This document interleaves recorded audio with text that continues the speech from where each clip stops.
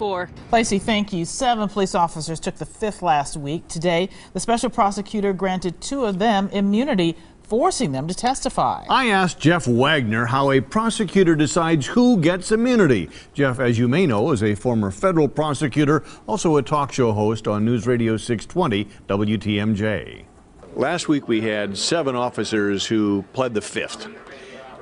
Frankie gave 2 of them a pass today. How do you pick which 2? Well, typically what you want to do is you want to work up the culpability ladder. You never want to identify the person that you think is most likely to be the most guilty and give them a pass. What you want to do is you want to find the individuals that you think have information but yet have lower levels of culpability, and then hope you get information from them.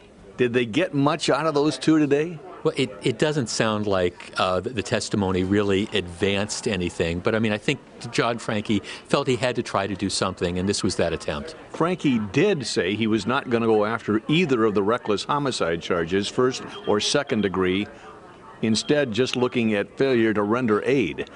Why would he make that decision? Well, I think what you have to keep in mind is at the end of the day, the prosecutor's got to decide, can you prove a case beyond a reasonable doubt? I mean, I've been trying to follow this testimony pretty closely, and candidly, I just don't think they have felony reckless conduct. You have expert testimony that's all over the map. You have accounts from witnesses that are kind of inconsistent. I think it would have been almost impossible to secure convictions for reckless homicide, which is a pretty tough standard. Will they even get enough to recommend a misdemeanor?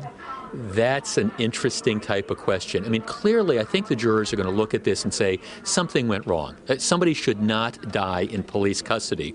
Whether it's enough to get over the standard and recommend charges, I don't know. But also keep in mind, Mike, that even if they recommend charges, that doesn't mean that the special prosecutor has to issue charges. It's just an advisory decision. Thank you, sir. My pleasure. We always appreciate his take because he sees it through the eyes of a former prosecutor. And good to have his expertise right here in the building. Yeah. Testimony, of course, could wrap up tomorrow. Then the jury's going to deliberate. It's not clear how long it will take to make a recommendation on possible charges. And again, as Jeff mentioned, any decision is advisory.